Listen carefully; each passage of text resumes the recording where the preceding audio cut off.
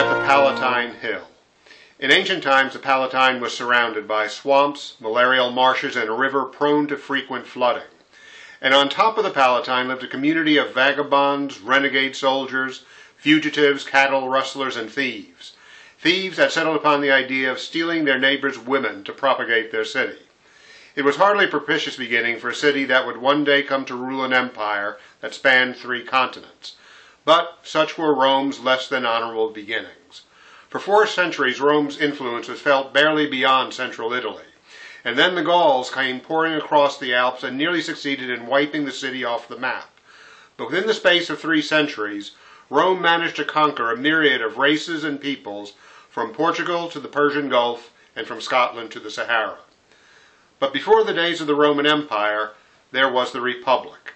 It was one of the West's earliest experiments in democracy. It was an experiment that nearly failed a number of times due to class warfare, clan struggles, and an ever-growing urban dependency class. And then, finally, it did fail. Popular demagogues and generals learned how to manipulate the mob with bread and circuses, and the aristocracy with plush, lucrative appointments in the provinces. These lectures cover the birth of Rome under the reign of the kings and the rise and fall of the Roman Republic.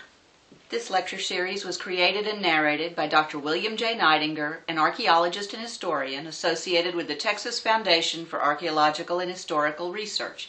The series is richly illustrated with images, maps, charts, and diagrams, and will appeal alike to the serious student of history and travelers who want a deeper understanding of the places they are about to visit.